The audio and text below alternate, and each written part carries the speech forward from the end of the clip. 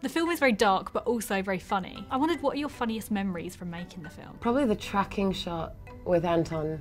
When I got to, Yes. I don't really look at the monitor, but there was a whole section of it that was just him, and I couldn't help it because in the script it was so amazing, and just seeing what he did with it, we were all just cracking up the whole time, and he's so amazing in this movie that it was awesome to watch. Yeah, he comes to the house and he's just never seen a house like this, and he's just salivating. And the music is great. And what he did was hilarious. And do you have a favourite deleted scene we might see later on the DVD? There's this one shot in the pool that was supposed to be a different kind of shot, that it was really planned out, but I'm sort of really glad it's not in it, because it was one of the most horrific experiences. I had a kidney infection and the camera had to follow me down whilst I was holding my breath, and I'm not very good at holding my breath, so I'd sort of be down there, but I'm so stubborn that I was like, I'm not coming up for air, and Olivia would have to come down and be like, you're fine, you're okay. So I think I'd like to see that, but maybe not have it on the DVD extras.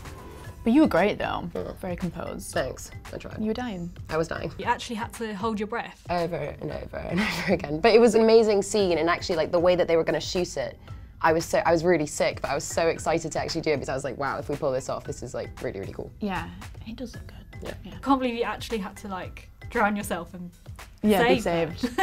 I trusted Olivia a lot. I was like, girl, focus, I'm going down now.